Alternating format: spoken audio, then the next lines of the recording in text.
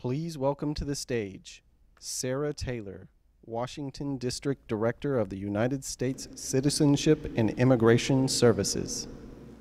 David Ferrio, Archivist of the United States. Ken Cuccinelli, Acting Director of the United States Citizenship and Immigration Services. United States Secretary of Transportation, Elaine L. Chao.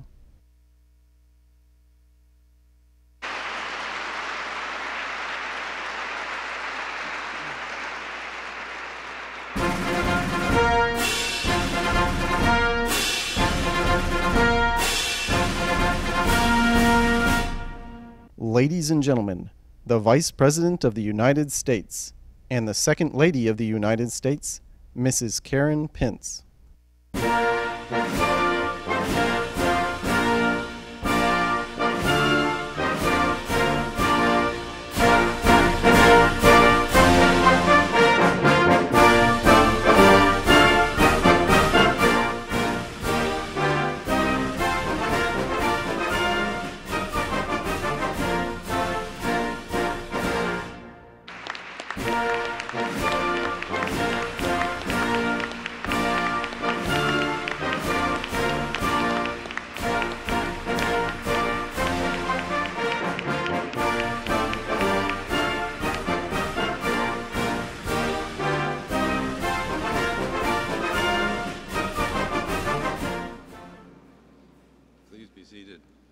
Good morning, and welcome to the Rotunda of the National Archives. First and foremost, congratulations to our 50 candidates for citizenship. Today,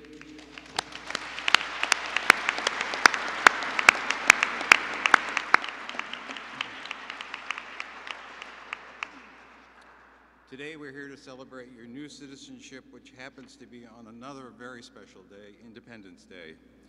And it's a great honor for us to have the Vice President of the United States, Mike Pence, here with us today to celebrate your American citizenship. Thank you to Secretary Elaine Chao and Acting Director Ken Cuccinelli for joining us also. We have with us Senator James Langford and Congressman Mark Meadows and his wife Debbie, Congressman Mike Turner, and his daughter Carolyn. So welcome to all of you.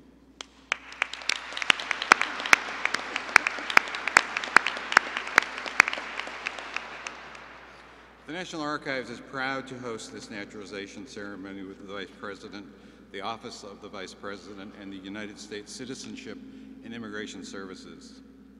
There's no better place to become an American citizen than here in this room. Behind me, the Constitution, which remains the basis on which our federal government is structured. The preamble contains three important words: we the people. That brief phrase is the essence of our democracy. The Constitution gives the power to the people. To my left is the Bill of Rights, the first 10 amendments to the Constitution. These amendments are the basic personal rights and freedoms guaranteed to you and every American citizen, which you will exercise every day.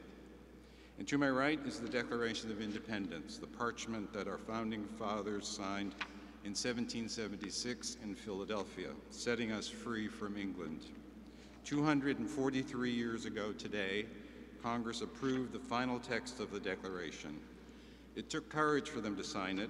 They risked their lives, their families' lives, and all they owned. And we have them to thank for the freedoms we enjoy today. These three documents, these charters of freedom, make up our foundation as U.S. citizens. I am the grandson of Italian immigrants and great-grandson of Irish immigrants. Using passenger lists here at the National Archives, I discovered that my grandfather, Paolo Ferrio, at age 15, arrived from Boston from Naples aboard the ship Commonwealth on March 22, 1903. My grandmother, Antonia Giorgio, also from Naples, arrived on March 8, 1909, aboard the Romantic. My great-grandfather, David Buckley, arrived in Boston from County Cork in 1883. He petitioned to become a U.S. citizen in 1892 in Salem, Massachusetts. Many Americans have stories like mine, and now you, our newly naturalized citizens, will have your own journey to share. We have over 15 billion pages of records here at the National Archives. Becoming American citizens makes you part of the National Archives. Your naturalization records will be a part of our holdings, and someday your descendants will search our records to discover your history. Right after the ceremony ends, our annual 4th of July celebration begins outside, and I invite you to join us for our spirited reading of the Declaration of Independence. Afterwards, the National Independence Day Parade will start in front of our Constitution Avenue steps at 11:45. And feel free to stay all day for lots of hands-on activities for all ages, not to mention the air conditioning. On July 4th, we enjoy hot dogs and cookouts. Many enjoy a day off, but tonight, and for every American 4th to come, when you watch the fireworks, I hope that you will remember our founding fathers who were willing to fight for our country and for our freedom. I encourage you as new citizens to be active in government, to vote, and to continue to fight for freedom. And now I'd like to welcome Sarah Taylor, USCIS Washington District Director.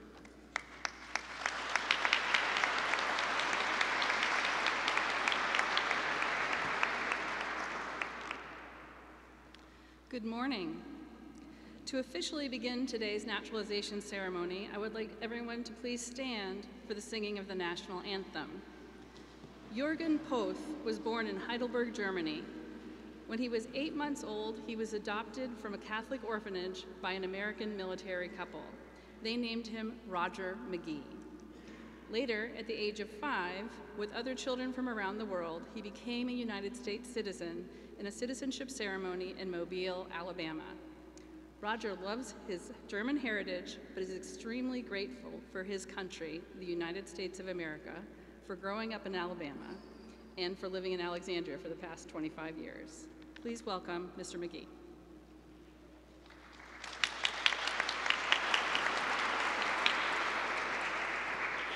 Oh, say, can you see by the dawn's early light what so proudly we hailed at the twilight's glass gleaming, whose broad stripes and bright stars through the perilous fight o'er the ramparts we watched were so gallantly streaming? And the rocket's red glare, the bomb bursting in air, gave proof through the night that our flag was still there. Oh, say, does that star-spangled banner yet wave o'er the land of the free and the home of the brave?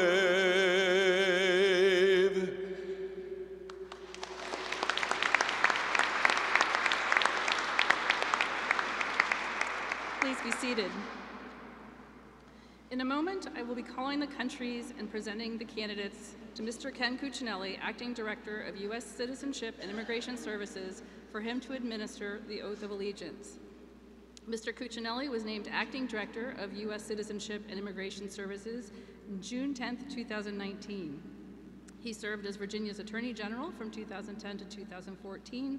He also served in the Senate of the state of Virginia from 2002 to 2010. Candidates for naturalization, when you hear your country of current nationality called, please stand and remain standing. Afghanistan, Argentina, Bangladesh, Bolivia, Canada, China, Costa Rica, Ecuador, Egypt, El Salvador, Ethiopia, Ghana, Grenada, Guinea, Honduras, India, Iraq, Latvia, Mexico, Morocco, Nepal, Pakistan, Peru, Sierra Leone, South Korea, and Vietnam. Mr. Cuccinelli, I present to you 44 candidates representing 26 countries who have applied to become citizens of the United States. Each of the candidates has been interviewed by an officer of USCIS and, unless exempted by the law, has demonstrated the ability to read, write, and speak words in the English language. Each has demonstrated his or her knowledge and understanding of the history and principles and form of government of the United States. Mr. Cuccinelli, I recommend that these candidates be administered the oath of allegiance, thereby admitting them to United States citizenship. Thank you, Sarah. Ladies and gentlemen, as the Acting Director of U.S. Citizenship and Immigration Services, it is my privilege, and it is a privilege, to administer the oath of allegiance to the candidates for naturalization assembled here today. Candidates for naturalization, please raise your right hand and repeat after me. I hereby declare on oath that I absolutely and entirely renounce and abjure all allegiance and fidelity to any foreign prince,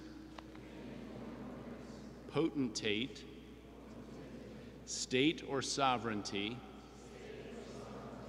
of whom or which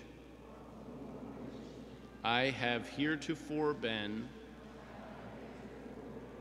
a subject or citizen, that I will support and defend the Constitution and laws of the United States of America against all enemies, foreign and domestic, that I will bear true faith and allegiance to the same, that I will bear arms on behalf of the United States when required by the law, that I will perform non-combatant service in the armed forces of the United States when required by the law, that I will perform work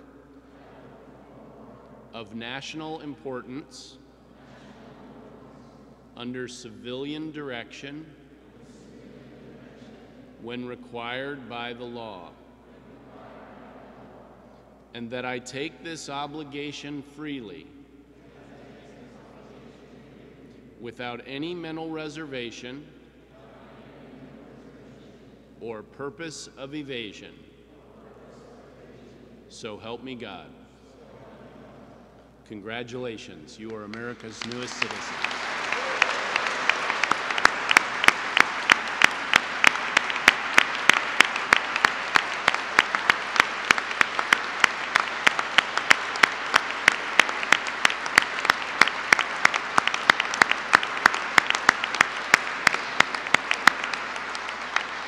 I would ask everyone to please remain standing, and as your first official act as American citizens, I invite you all to join me in the saying of the Pledge of Allegiance as we face the flag behind me. So please stand, face the flag with your hand over your heart. I pledge allegiance to the flag of the United States of America and to the republic for which it stands, one nation, under God, indivisible, with liberty and justice for all. Please take your seats. First of all, on behalf of the men and women of the U.S. Citizenship and Immigration Services, it is my honor to be the first person to address you all as my fellow Americans. It is a distinct privilege for me to join you and take part in such an important milestone in your lives. I'm proud to welcome you as America's newest citizens, as individuals who've made a commitment to this greatest of nations. and I'm confident you will dedicate yourself to exercising your new rights and fully meeting your responsibilities as U.S. citizens, all while making positive contributions to the communities in which you live and your new nation. Congratulations again, and thank you. It's now my privilege to introduce the Secretary of Transportation, Elaine Chao. Secretary Chao once sat where you sit, only a couple of years ago when she was 19 years old, and she looks exactly the same as she did on that day. And Secretary Chao served as the 24th U.S. Secretary of Labor from 2001 to 2009, giving her the distinction of being the first Asian American woman to be appointed to the President's cabinet in our history. And you will note those years are not the current years. That was only her first time in a President's cabinet. On January 31st of 2017, she was confirmed by the U.S. Senate as the 18th U.S. Secretary of Transportation, the position she still holds today, her second cabinet position. And as I said, like you, Secretary Chao is a naturalized citizen, and I particularly appreciate on behalf of USCIS that Secretary Chao has repeatedly participated in these ceremonies, and she is such a special person in terms of government official who can come and speak to where you all are today. She arrived in America at the age of 8, speaking no English, and received her citizenship, as I said, at the age of 19. And her experience transitioning to a new country has motivated her to dedicate most of her professional life to ensuring that everyone has the opportunity to build better lives, especially here in America. In 2008, USCIS recognized Secretary Chao as an Outstanding American by Choice, an initiative at our agency that honors the outstanding achievements and commitments of naturalized U.S. citizens. She received this recognition thanks to her dedication to public service and her continual efforts to promote and protect the health and competitiveness of our nation's workforce and to ensure that people have the opportunity to achieve financial independence. Secretary Chao, it is a genuine honor to have you here with us today, and the podium is yours. Thank you so much.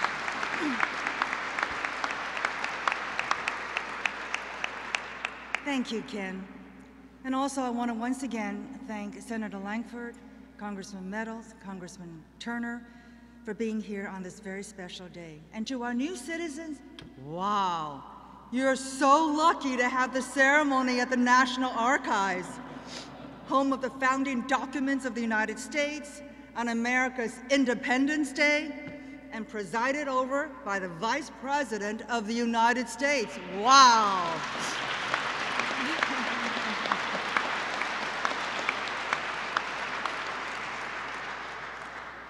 This is an extraordinarily emotional day, and I got quite teary sitting over there listening to all this. Because to our new citizens, your journey is the American journey, and it's shared by so many. And I hope you'll let me share a little bit of my journey, because as you can see, I'm an American of Chinese heritage. My parents are born in China, and at the height of the Civil War, they immigrated to Taiwan. My father became one of the youngest sea captains at the age of 29, but life was really difficult, and he was often away for months at a time. So to seek a better life, he took the national examinations, scored #1, and broke all the records. This gave him the opportunity to go to America to study. My mother was then 7 months pregnant with their 3rd child. They didn't know how long it would be before they would be reunited, but my mother was so brave, and she encouraged him to seek a better life for all of us. We were separated for 3 long years. When my father was finally able to send for us, the only passage he could afford was on a cargo ship. Our initial years in America, I don't have to tell you, was very difficult. We didn't speak English, couldn't eat the food. We didn't have family or friends nearby. Somebody understood that. My father worked 3 jobs to make ends meet. And I remember my first year as a 3rd grader at school. Every year, I would sit in the classroom.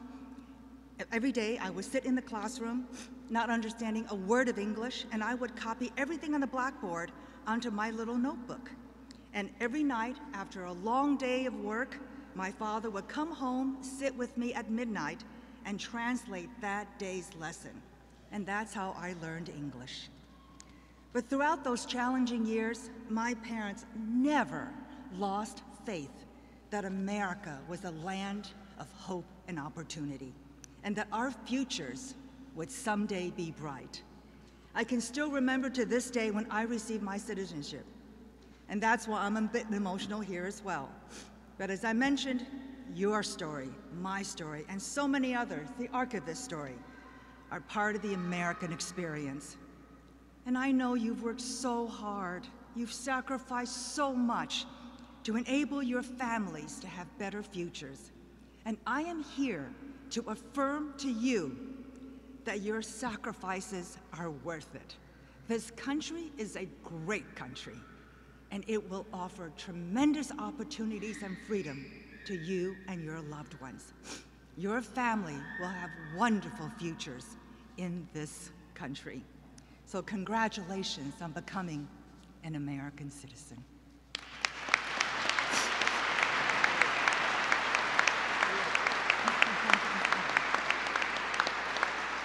I told you I'm a little teary, but now it is my great honor to introduce our keynote speaker, the Vice President of the United States, Mike Pence. He is a leader of great integrity, faith, compassion, and decency. And he and his beautiful wife, the Second Lady, Karen Pence, have devoted their lives to serving others. We are all so lucky to have them here with us today. So please join me in giving a warm welcome to the Vice President of the United States, Mike Pence.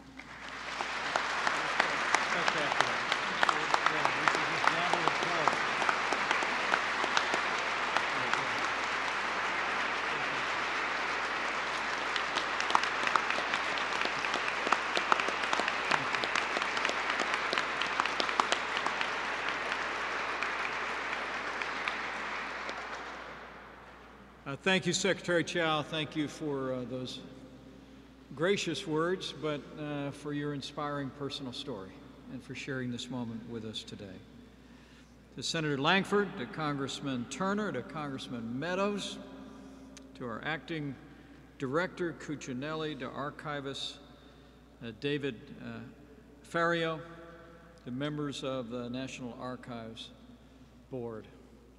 It is deeply humbling for Karen and me to be with you today, here in this place, on the hallowed ground of our National Archives, to celebrate the 4th of July with 44 new Americans.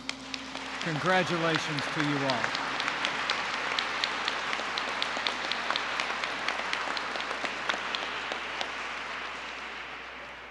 It is amazing to be standing here today before all of you and to be able to extend the welcome of the American people to your new place in this nation as citizens.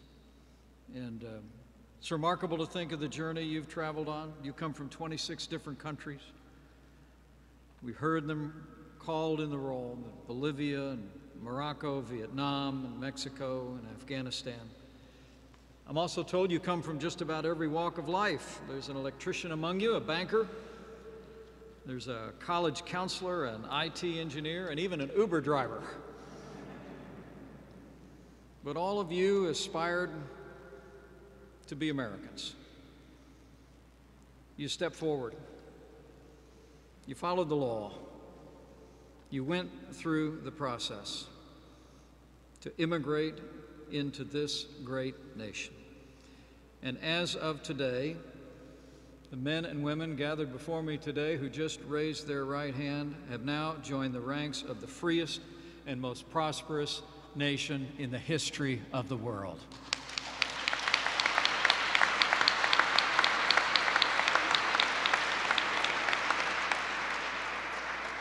But the 44 of you and your families are hardly alone. Last year, more than 750,000 people raised their right hand and swore the very same oath that you just took. And your example and theirs gives evidence that then, as now, and throughout our nation's history, America has the most generous system of legal immigration in the history of the world, and we are proud to have you join our ranks.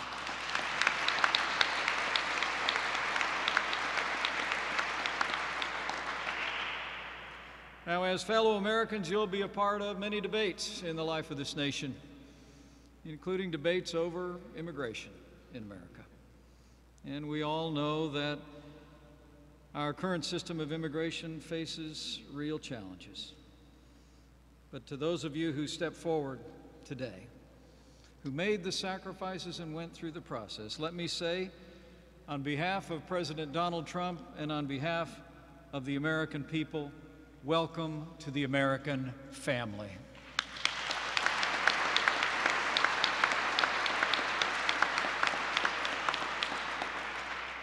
But like those who've spoken before, it is humbling to stand before you, but it's almost indescribable for this American to be flanked by these extraordinary documents. Because here we are surrounded by the three great founding documents of this great nation: the Declaration of Independence, the Constitution of the United States, and the Bill of Rights. That very Constitution that you just swore an oath to uphold and defend is behind me as we speak. And it was forged in the fires of the American founding. It is remarkable to think of the courage and the tenacity of those who crafted these documents. And on a day like today, as we look at their images on the walls above us, I think it's important that we remember their story. When we study history, we often forget that those who were living it didn't know what was on the next page. And they risked all. The signers of the Declaration of Independence, 56 delegates to the Continental Congress that adopted that Declaration of Independence 243 years ago today, pledged their lives, their fortunes, and their sacred honor. And it was not just words. It's remarkable to think that when those 56 delegates signed that Declaration of Independence, the largest city in America then had a population of 40,000 people, and that was the city of Philadelphia. And at the very moment that those delegates were asked to sign their names to that document, an armada of British soldiers, 32,000 in strength, was sailing into New York Harbor with one order, and that was to put down the rebellion in the American colonies. In fact, history records that anyone who was to sign a Declaration of Independence by order of the king was to be hanged by the neck until they were dead. They risked all for us and for you to be able to have this moment. By the end of the Revolutionary War, of the 56 who signed the Declaration of Independence, 5 were captured by the British Army during war. Many lost family members, and many were left destitute and impoverished, even though they came from some of the most prosperous families in the colonies before the war. I mean, the very idea that the Continental Army, which was led by a man who had never commanded more than 2,000 troops, would be able to defeat the army of the most powerful empire on the planet was unthinkable. In fact, when the British did finally surrender to George Washington at Yorktown, after 6 long years of war, all the military band could think to play was a song entitled "The World Turned Upside Down." For surely it was.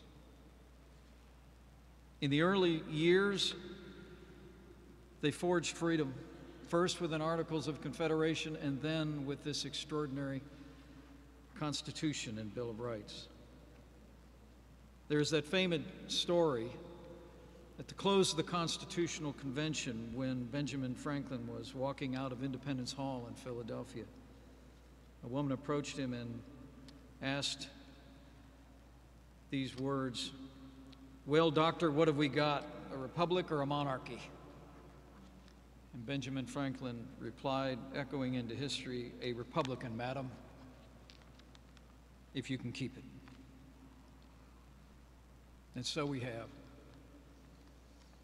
The adoption of the Bill of Rights, and in all of the many years since, we've kept it. And now it's yours. You're inheriting a legacy purchased at a high price. Men and women through the generations have risked all, have laid down their lives to ensure the continued success and vitality of the document or the government forged in these documents. And now, in those stirring words of the oath you took, now it's also yours to support and uphold and defend if necessary. It's a remarkable thing. To the new Americans gathered here, I submit that as you continue to study the history of your new home,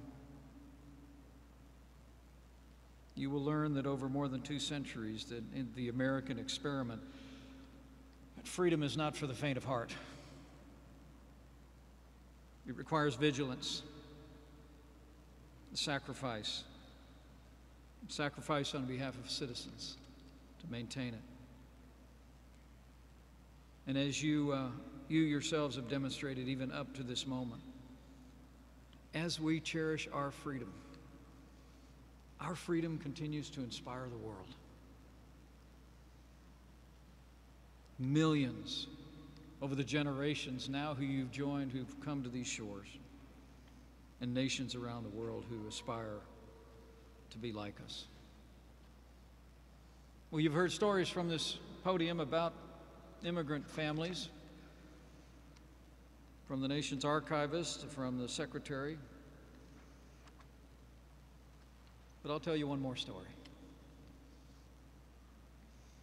It was on April 11, 1923, that an Irish immigrant named Richard Michael Cawley stepped off the boat onto Ellis Island in New York City.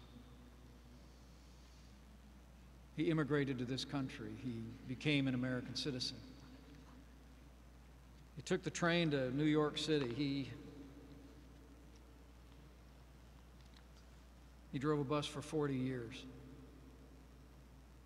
and raised a wonderful family.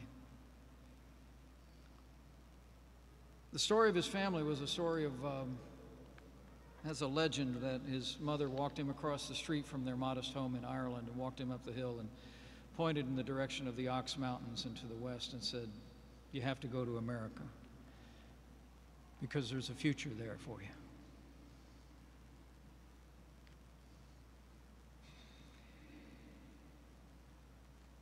Well, I stand before you today as that future. That man was my grandfather, and I'm his namesake. He raised a precocious redhead up there in Chicago, and she married a fast-talking salesman who built a gas station business down in a small town in Indiana. And that's where I and my 3 brothers and 2 sisters showed up. On the day that I raised my right hand just a few years ago and took part of the oath you just took, to serve in the role which I'm privileged to serve right now, I had many things in my heart and mind that day. But my mind kept going back to my grandfather, to his courage to be able to leave everything behind, everything he knew, family and hearth and home, and come here because there was a future, because he believed in the American dream. And I was up on that platform just down the street by the Capitol building in January of 2017, thinking that Richard Michael Cawley and his courage is the only reason that Michael Richard Pence became the 48th Vice President of the United States.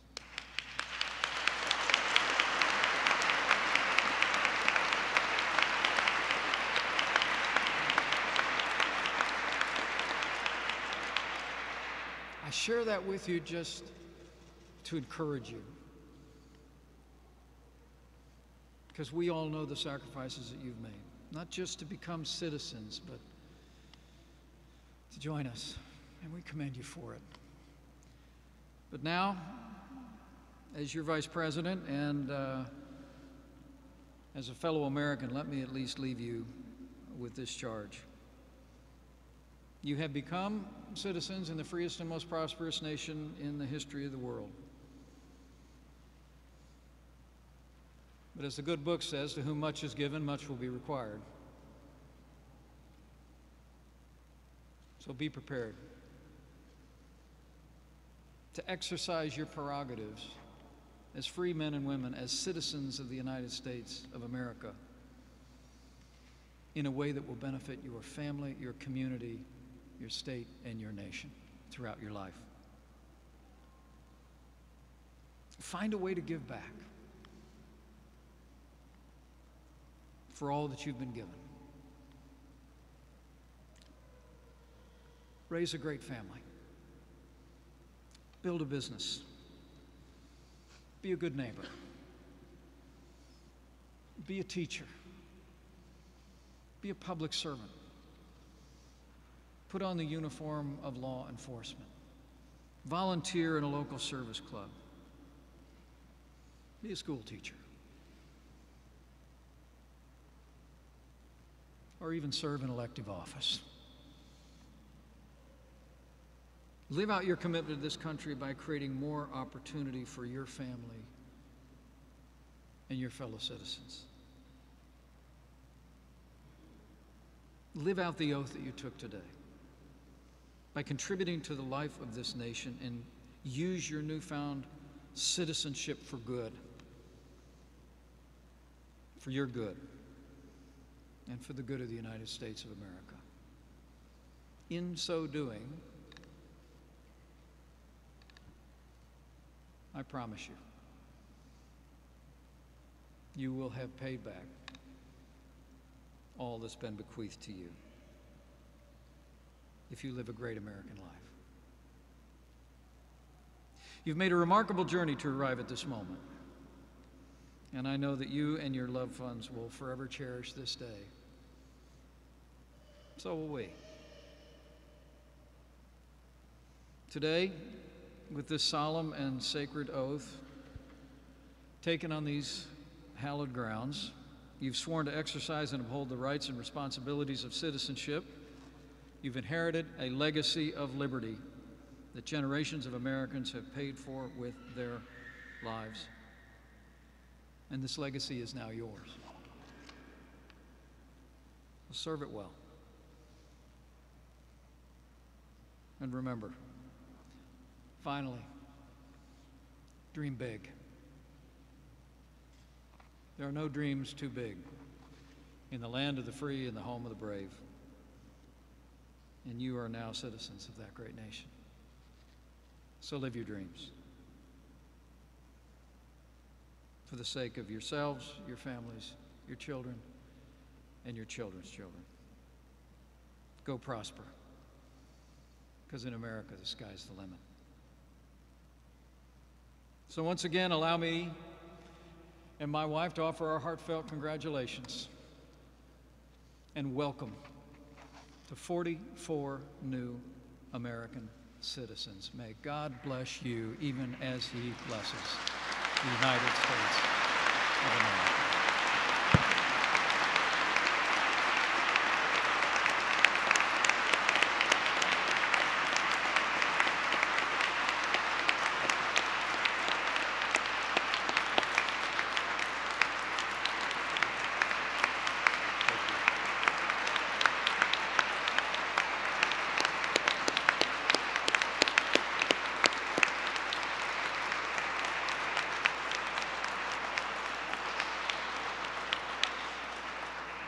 At this time, we are going to distribute to our new American citizens the paperwork, your certificate of naturalization. And I'd invite the Vice President and Secretary Chao up front here to greet each of our newest citizens one at a time as Ms. Taylor calls their names, and I will hand each of you your certificate.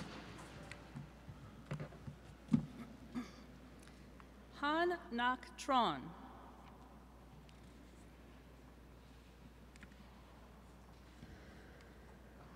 Fatima Murad.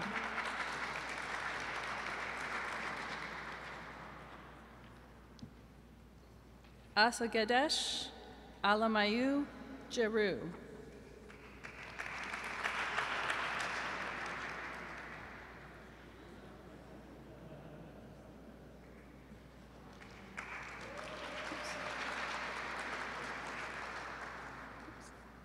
Ali Reza Kadami.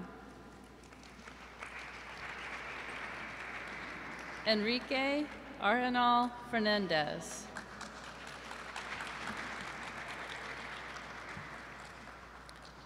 Saiku Amadou Diallo. Daya Bainad Gimre.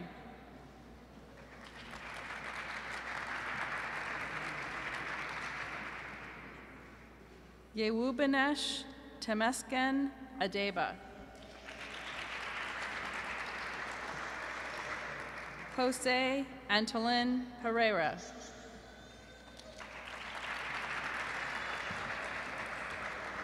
Alejandro Rosales Zamora.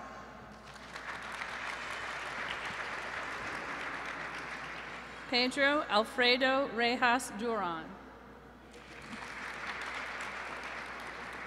Varun Shaitakumar Patel. Nabi Bagesh. Jongchun Yune. Mohammed Masad Alom. Julia Haide Alvarado Chavez. Forzine Rizwan Chowdhury.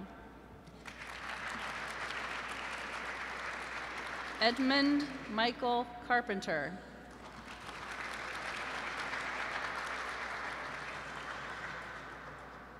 Jairo Jose Viquez Venegas.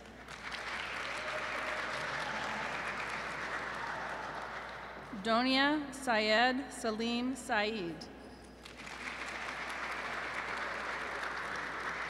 Trang Khan Tran. Janita Janek Patel.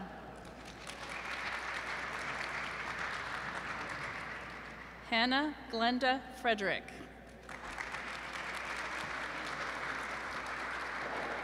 Catherine Ya Asantewa Larte. Tai Phuc Pham.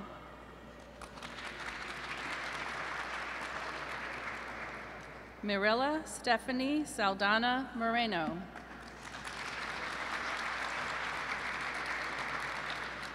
Shailaja Kanal.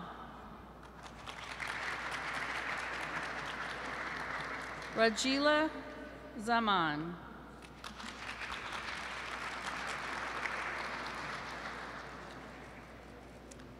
Vincy B.G. George. Jaisu Jung Shoaf. Inese Beljan Lovelace. Mustafa Loe Kasim.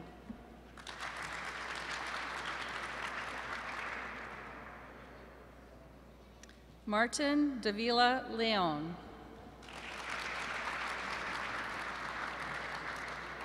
Miriam Gabriela Pagano.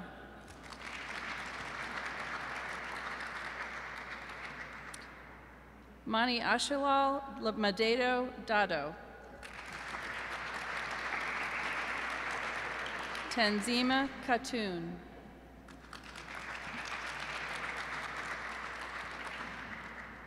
Mario Rene Valle.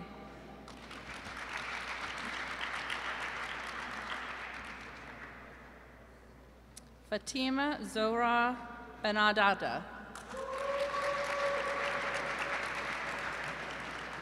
Yusuf Khan. Hyojin Kim.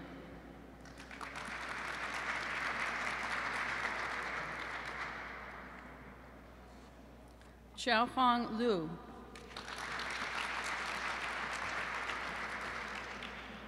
Milton Enrique Ibarra.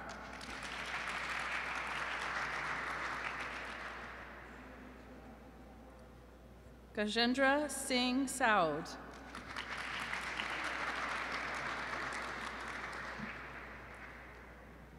Mula Mebet Getachew Aiju. Jason John Fair.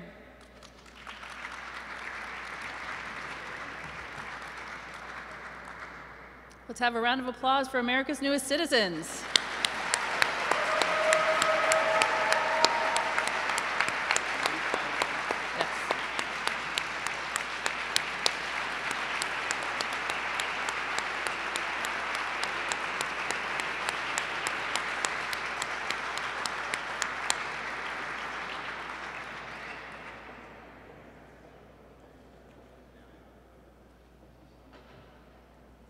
Please have a seat.